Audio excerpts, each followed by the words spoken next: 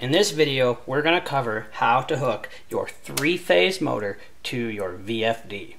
So, at first, when you open up this cover, it makes you want to run for the hills if you're not very electrically savvy, but it's okay.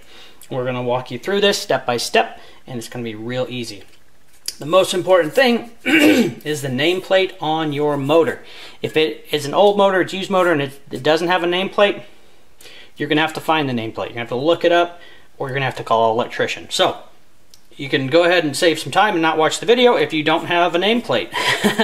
So the nameplate has your wiring schematics. Now this one has lots of wires because it's a dual voltage motor, which that means it could be wired 120 volts or 230 volts, which is what we're going to use in order to run a VFD. You know, you need to combine these two wires, and these two wires. Now, I'm not being specific about the colors of the wires because everybody's motor is different. You'll need to follow the description on the nameplate. And all the wires are color-coded and labeled.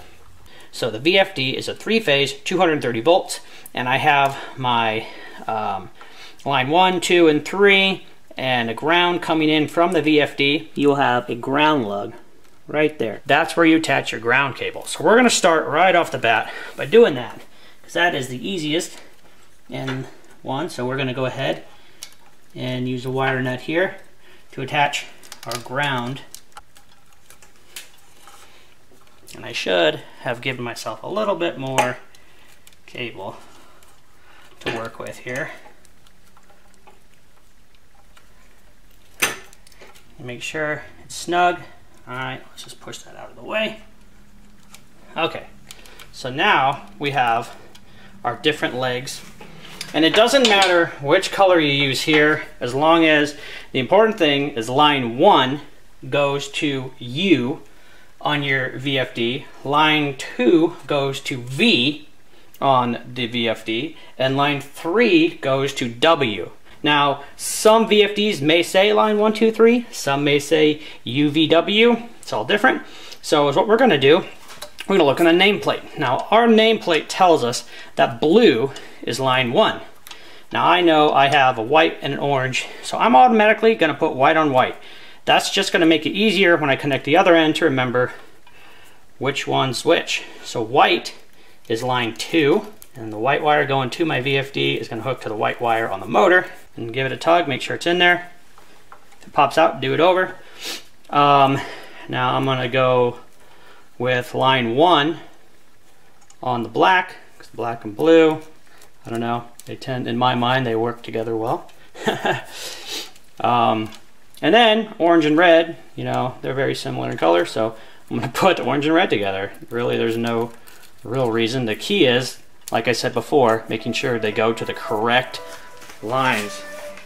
So now I'm going to leave this box open while we do the other side so I can confirm and double check throughout this process. We're going to start by connecting the ground, which I have wrapped in electrical tape. Okay, now I go back here.